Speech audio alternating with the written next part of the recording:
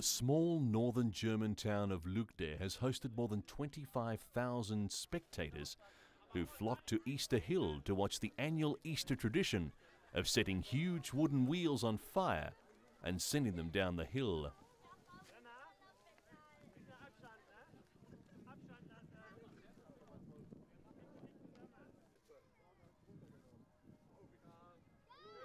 No one really knows when the tradition joined the Easter bonfires that burn throughout northern Germany on Easter Sunday night, but organisers say the sight is spectacular and the danger level is very high.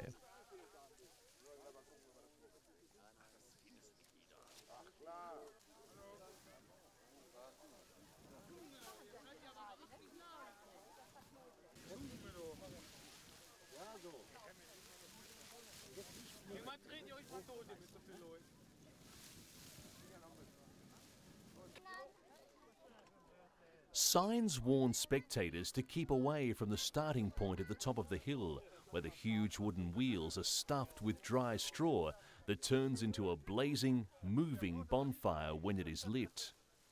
Each wheel is 1.7 meters in diameter and weighs about 400 kilograms.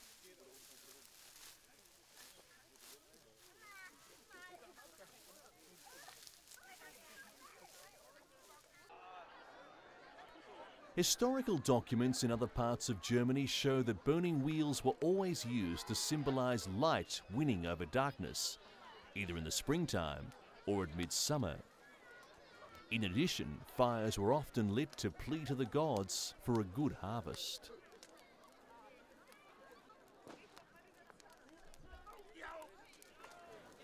But most of the 25,000 spectators who watched from the top of the hill and at the bottom were probably more interested in the atmosphere and the spectacular sight rather than wondering where the tradition originated.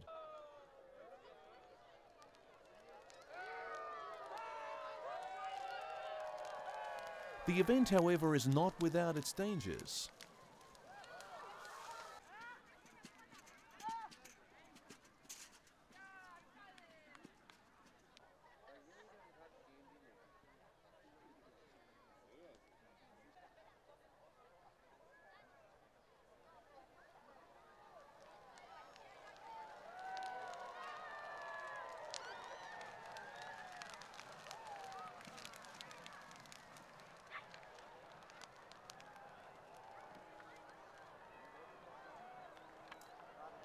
Spectators are kept far away from the track, but the wheels come dangerously close to fences.